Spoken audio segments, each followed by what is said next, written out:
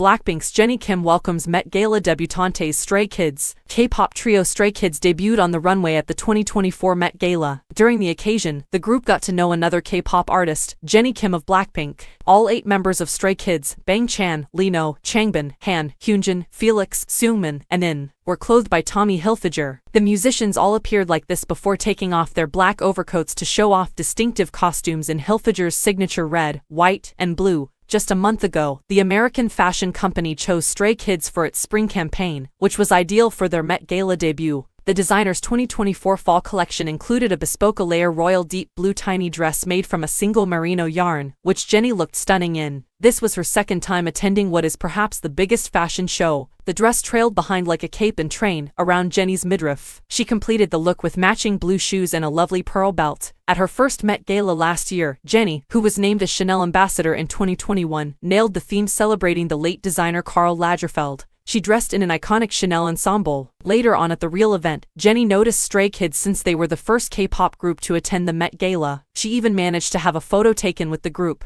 Other well-known Koreans at the Met Gala this year were Past Lives actress Greta Lee in a skimpy white low gown and Oscar-nominated actor Steven Yeun in a black Tom Brown suit. Inspired on J.G. Ballard's 1962 short book of the same name, The Garden of Time is this year's theme for the Met Gala. Alongside Zendaya, Jennifer Lopez, Chris Hemsworth, and Bad Bunny, hostess Anna Wintour, the editor-in-chief of Vogue, was there.